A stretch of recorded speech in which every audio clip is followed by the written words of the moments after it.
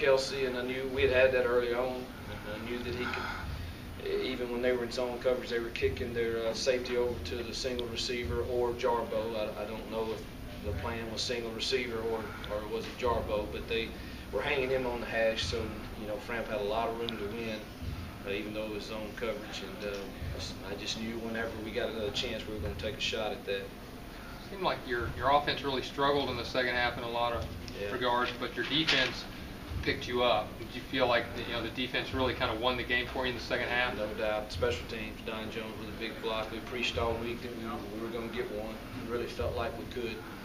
And Don got the big block, and then the offense stuck one in, and the defense really did the rest. Was he on block? Was he free on that particular play? I'd have to watch the video. The scheme that we had, he was heavily involved in it, and a little up and under move.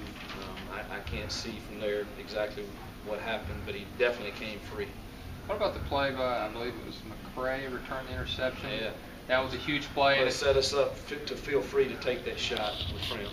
So, could you just comment on the play he made? It looked like he might could have just batted it down. He could have downed it. Yeah, as a matter of fact, that thought went through my mind. Just bat it down, because we'd get the ball up here. It was fourth down, if my memory's right. But in the heat of the battle, that is a tough decision because you really don't know where the receivers are exactly, and go up and make a play. Unfortunately, he was able to return it for quite a few yards. How much of a break do you feel like you caught in the last minute? The clock's just sitting there running. I think about 30 or 40 seconds ran off after that first down where they had the fumble. I don't think it was a break. The clock shouldn't stop.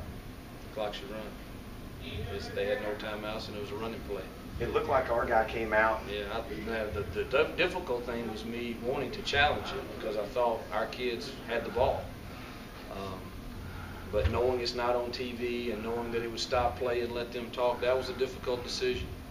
I wanted to challenge it badly because if we have it, the game's over. But with the limited camera views we have, and I saw the side official come running in, spotting it down, I was real hesitant to.